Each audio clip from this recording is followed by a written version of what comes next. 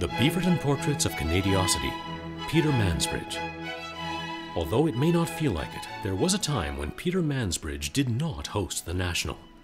In fact, Mansbridge spent his early years at a top-secret government agency known as Optic. Since the 60s, Optic has been tasked with protecting Canada from internal strife and upheaval by training a news anchor so boring and uninquisitive that their reporting would never spur a single person to action.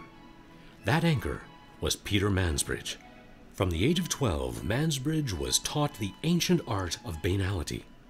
At 13, Mansbridge could disarm an explosive scoop while blindfolded. At 14, he had gone bald, which is the most neutral hairstyle. He was, in a word, a prodigy.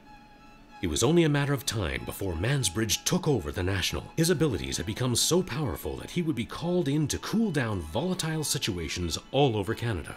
Optic officials credit his bland reporting for the separatist loss in the Quebec referendum. During the Harper years, instead of investigating rising Islamophobia or global warming, Mansbridge lulled Canadians into a pleasant, hypnotic trance by lobbing softball questions to our political leaders. However, Mansbridge's greatest weapon of mass obstruction isn't his TV show, it's his voice. A leaked Optic report revealed that Mansbridge's silky baritone is at the exact resonant frequency of the human lizard brain. This also explains why lizards cannot approach Mansbridge without falling asleep.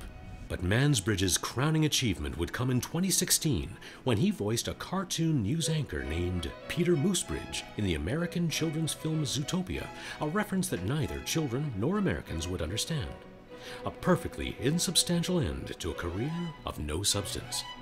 This has been a Beaverton Portrait of Canadiocity.